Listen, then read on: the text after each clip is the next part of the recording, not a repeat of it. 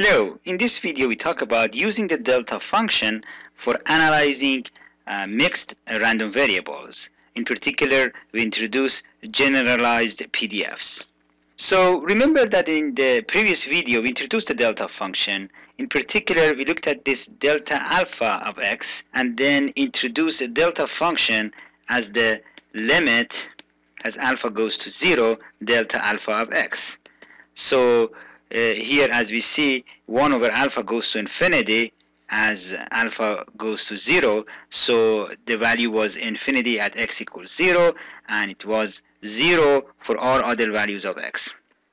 And we discussed properties of this delta of x. In particular, as I said, delta of x is infinity at 0 and 0 otherwise. So we show it by this kind of notation. So this is 0 delta of x. And then the important issue was that we looked at delta of x as the derivative of the unit step function.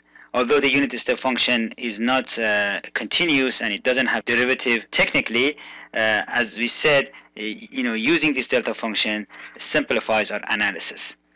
And finally, we discussed the integrals involving the delta function. If you have any continuous function g of x and you multiply it by a shifted version of a delta function, this x0 could be any value, and integrate from minus infinity to plus infinity, we said that the result is g of x0. Now in this video we're going to use these properties to introduce PDF, or more precisely generalized PDF, for mixed and discrete random variables. We already know the PDF for continuous random variables. We want to make the concept of the PDF general, so it is applicable to any random variable. So let's start with discrete random variables. Remember, a discrete random variable can have a range r sub x like this: x1, x2, x3. These are the possible values of the random variable, and we saw that the CDF of this random variable has a staircase form. So it's like it goes from 0 at x1 jumps to some value and so on. So it looks like this and so on, and the values of the jump is the probabilities at that point. And we saw that we can write this fx of x, the CDF, as the sum of px of xk ux minus xk. Again, u is just a unit step function, so u of x is this kind of function. So now, using this new tool, delta function, the delta of x, which is the derivative of the u function, let's see if we can define PDF for this random variable. So find the PDF for this random variable. So PDF is a derivative of CDF. So it's simply, these are probabilities, so just numbers. So we can write this as px xk dx u of x minus xk. And as you have seen, this derivative is defined as a delta function. So this becomes px of xk delta x minus xk. So this is what I called the generalized PDF for this random variable. For example, if I have a Bernoulli random variable, x is Bernoulli with parameter p, which means that probability that x is equal to 0 is equal to 1 minus p, probability that x equals 1 is equal to p. Then using this thing here, we have the PDF of or the generalized PDF of this random variable is probability that x is equal to 0 times delta of x minus 0 plus px equals 1 times delta x minus 1, which is basically 1 minus p delta of x plus p delta of x. So first, let's see if this definition makes sense. So for example, do we have the integral from minus infinity to plus infinity fx of x dx always is it equal to 1? So let's look at this. So we have the integral from minus infinity to plus infinity sigma px of xk delta x minus xk. And for simplicity, let's say x can take only finitely many values. So let's write this as sum. Again, these are just numbers, probabilities at each point. So I can write this as px of xk integral from minus infinity to plus infinity, delta x minus xk dx. And note that the area under the delta function equals to 1, so this becomes simply sigma px of xk, and this is equal to 1. So that makes sense. Let's, for example, check if the formula for the expected value makes sense. So let's, expected value of x is always equal to, integral of x fx of x dx if I have a PDF. So in this case I have x, again I replace PDF with sigma px of xk delta x minus xk and dx. And similar to above, if I can write this as sigma px of xk integral x delta x minus xk dx. And here, this is a continuous function, my g of x. I am using this third property of, or fourth property of the delta function. So the answer is just g of x0. So basically, I can write this as xk. So this becomes sigma xk px of xk, and this is the familiar formula for the expected value of a discrete random variable. So what we have done here, we introduced this delta function. Using that, we have introduced a kind of a PDF for discrete random variables. So from now on, we can use PDF for discrete and continuous random variables. And now we can, because we can use it for discrete and continuous random variables, we can extend it to mixed random variables. So to summarize, for discrete random variables, the PDF looks like this for discrete random variables. And now let's talk about the scenario where we have a mixed random variable and see how we can use the PDF or the generalized PDF. So for mixed random variables, the idea is pretty much the same thing. Basically, you can write your PDF as a sum of bunch of terms like this: probability that x equals xk delta x minus xk, and then plus the continuous part of the PDF, plus g of x, where g of x is a continuous function. And then we can use pretty much any formula that we have seen for the PDF to analyze these random variables. For example, if I need to find the expected value of the random variable, well, I can write it as x integral x fx of x dx, and I know how to handle these integrals for the delta function and a continuous function, so I should be able to do anything I want. So evaluate these integrals. So to summarize, if I have a mixed random variable, its PDF or its generalized PDF can be written in this form, where g of x is a continuous function, and this delta of x of minus xk, just a bunch of delta functions, and these ak's are probabilities that x equals xk. Of course, the function must integrate to 1. So integral of minus infinity to plus infinity, which in this case becomes sigma ak plus this integral of g of x must be equal to 1. So to better understand this, let's look at an example and we can practice all of that. So here is an example. Let y be a uniform 0, 4 random variable. So basically its PDF is like this. Goes from 0 to 4, 1 over 4. This is PDF of y. And if you want, you can look at the CDF as well. CDF goes from 0 to 1. So y, this is the CDF. So I'm going to define the random variable x in this way. So it's equal, if y is larger than or equal to 2, x is just 2. If y is less than 1, x becomes 1. And if y is between 1 and 2, x is simply y.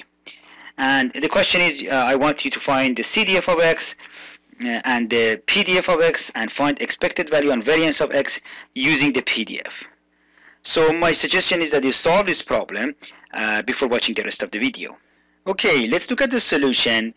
So this is basically x is a function of y, and we have seen how to solve these problems. Basically what we do is we start with the CDF, and we're going to say that the CDF of x is the probability that x is less than or equal to x, and then we just plug in, you know, whatever function, like here is, you know, x is equal to h of y, so we write this is the probability that h of y is less than or equal to x, and now because we have the PDF and CDF of y, we should be able to solve this problem. So in this case, the CDF of y is given here, so it's basically it's y over 4, so the CDF of y is y over 4 for values of y between 0 and 4. It's 1 for y larger than 4 and 0 else. So using that, we can find the CDF of x. In particular, we note that the range of x is from 1 to 2, so x can take values from 1 to 2. So when we are looking at its CDF, for values larger than 2, the CDF of x is 1. For values less than 1, the CDF is 0. Now, note that in this case, if y is larger than 2, right, if y is in this region, then x becomes 2. So probability that x equals to 2 is the probability of this region, which is 1/2, right? And similarly, if y is less than 1, in this case x becomes 1, so probability that x equals 1 is basically the probability of this region, which is 1 over 4. So we will have two jumps in the CDF of x. At point equals 2, the jump, the value of the jump is 1/2. The probability that x is equal to 2 is 1/2. And there is another jump, which is the probability that x is equal to 1, and that the value of that jump is 1 over 4. And then from 1 to 2 is basically is a continuous function. In particular, in this case, it becomes, you can see that it becomes x over 4. Simply, because the CDF of y is equal to y over 4 here, the CDF of x becomes x over 4. So that's the CDF of x. And now, if we can take its derivative, we can find the PDF of x. So basically, we can write fx of x, which is the derivative of the CDF. Again, as I mentioned in the last video, at least the way I presented it, it's not mathematically rigorous, but it's very useful in terms of analysis. So we have 1 over 4, and at delta at point 1, so delta of x minus 1, plus another delta at x equals 2, so the value is 1 over 2, the probability, delta of x minus 2, plus the derivative of this continuous part, which basically is 1 over 4 from 1 to 2. So that's your PDF. So I call this g of x. It's a continuous part of my PDF. G of x is equal to 1 over 4 for values of x between 2 and 1 and 0 otherwise. So I have my PDF, then I can do whatever I want with it. For example, I can find the expected value and variance. So, for example, let's find the expected value of x is integral fxx dx. So it's integral 1 over 4 delta x minus 1 dx plus 1 over 2 delta x minus 2 dx and plus integral of g of x dx. So it's 1 over 4. Sorry, I forgot the x here. And x, sorry, I forgot the x's. So 1 over 4 at x equals 1, so put 1, is 1 over 2 times, again, x equals to 2, plus, the integral x times g of x, 1 over 4, from 1 to 2 dx. So this becomes 1 over 4 plus 1 plus, and this integral becomes, I believe, 1 over 4 times 1 over 2, 4 minus 1, 3, so 3 over 8. So 1 over 4 plus 1 plus 3 over 8, which is 8 plus 3 plus 2, which is 13 over 8. So that's the expected value of x. And to find the variance of x, it's all we need is expected value of x squared. Again, this is integral x squared fx of x dx which is integral 1 over 4 x squared delta x minus 1 dx plus 1 over 2 x squared delta x minus 2 dx plus x squared g of x dx. And so this becomes, again, x equals 1, so 1 over 4 times 1 squared plus here 1 over 2 squared. You know why I am using this, again, fourth property, right? I am using this thing here. I replace this integral by g of x0. So in this case becomes 1 over 2, x0 is 2, so 2 squared, plus, again, this is just a regular integral from 1 to 2, x squared 1 over 4 dx, and this becomes 1 over 4 plus 2 plus, I think, 7 over 12, yeah, and let's see, 12, 3 plus 24 plus 7, which is 34 over 12. So this is e of x squared, so variance of x is simply e of x squared minus e of x squared, so is 34 over 12 minus the expected value, which we found 13 over 8 squared. So that becomes the variance of x.